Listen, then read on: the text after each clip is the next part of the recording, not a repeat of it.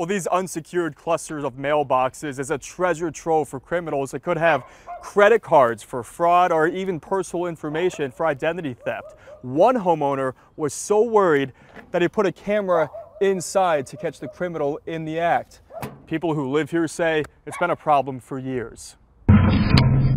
Caught red-handed, a unique mailbox camera capturing the moments a thief swiped someone's personal belongings and took off in a neighborhood near 77th and Cactus Avenues. He actually got a great shot of the person's face and hand and the shirt that they were wearing. Lenny McCloskey, real easy to pull up and go, is a Maricopa County constable. He too had his mail stolen before, and on Wednesday morning he says when this video was taken, the postal bandits made their way up and down these streets.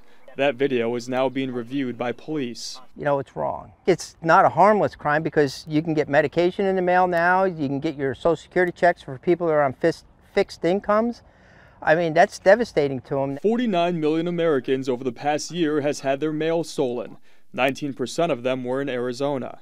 Other neighbors here who fell victim to the felony, in fact a couple times, have taken steps on their own to make sure their mail stays in their box. I have a note inside that asks the person who delivers the mail to lock our box up. We reached out to USPS about these string of mail thefts. While a spokesperson says they're looking into it, they provided tips to residents such as collecting mail as soon as possible after it's delivered, placing mail in a collection box in another neighborhood, or depositing mail into a blue collection box. We got to get everybody involved to, be aware. Pick your mail up every night. As Lenny looks into ways to keep his mail safe, he has a message for people who keep trying to get it. Stay away from our neighborhood. We're going to have a list of tips on how to keep your mail safe, especially during tax season, on our AZ Family News app. For now, I'm in Peoria. David Coltibiano for Arizona's Family.